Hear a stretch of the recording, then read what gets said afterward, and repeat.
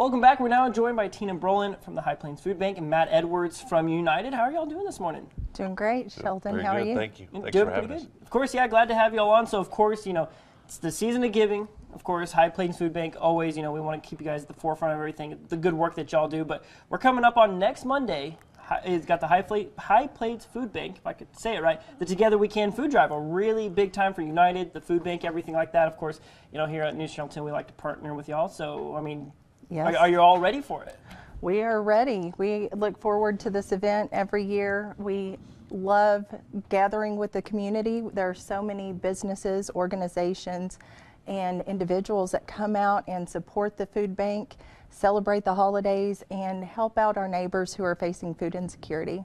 And we think that's a great mission for sure. So for maybe some of our viewers who aren't terribly familiar with the Together We Can food drive, can you give us kind of the rundown of what people can expect with this next week? Well, we'll be at Market Street. Matt's more familiar with the event than I am because I've only been a part of the event for 5 years. Matt, tell them about it. Well, I believe we've been hosting the event since 2000. So Okay. this will be our 23rd year of hosting the Together We Can food drive. It's going to be a big time for sure. So tell us, more about, from your perspective, being with United, getting to work with organizations like the food bank and really to help, like I said, fixing, and helping fight food insecurity in our area. It's just a natural partnership. It's we're a supermarket. We sell food. The food bank needs food, and United Supermarkets has always been known for their generosity and as well as giving back to the community. So it just becomes a natural partnership for us. Right, so what do folks need to know as we're gearing up for the food drive? There's lots of ways to donate. So what do folks need to know, kind of preparing for the food drive, of course, starting on Monday? Well, if you'd like to come out and see us, we'll be at Market Street Monday through Friday of next week from about 10 a.m. through the 10 p.m. newscast with News Channel 10. That's and right. You can bring your donations of food or funds, and we'll gladly accept those.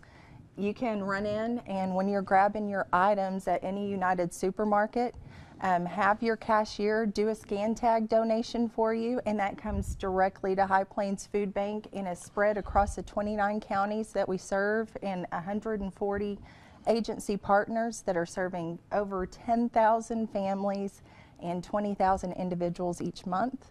Or if you can't make it out to see us or make it out to the store, you can always give online at hpfb.org.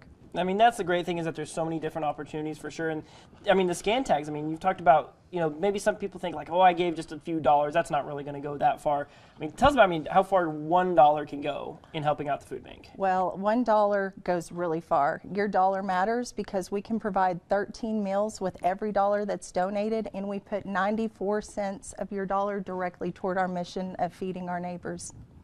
I think that's great for sure. Like I said, just tell us more about your perspective. Just getting to help out with that because, like you said, United, of course, being tied in with it 23 years now is fantastic. What's some of your favorite parts about it? It's we have 17 locations from Perryton to Plainview, and so that it's super easy to make a donation. As Tina said, for $1 you can provide 13 meals.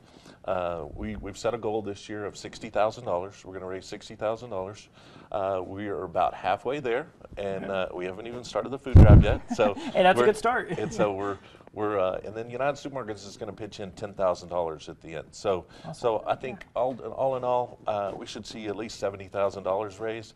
But we still need people to go out and go to their United, whether it's in Perryton, Plainview, Amarillo, Market Street, Amigos, United, any of those stores, and make a donation. All right, awesome. Well, thank y'all for coming and talking to us this morning. Thank you for having us. Of course, and that's right. Together We Can food drive starts on Monday. News Channel 10, we're going to be out there. It's going to be a fun time for sure, so make sure to tune in for that and go and donate to the High Plains Food Bank. So coming up here in a little bit, we're going to be talking to Stephanie Tucker.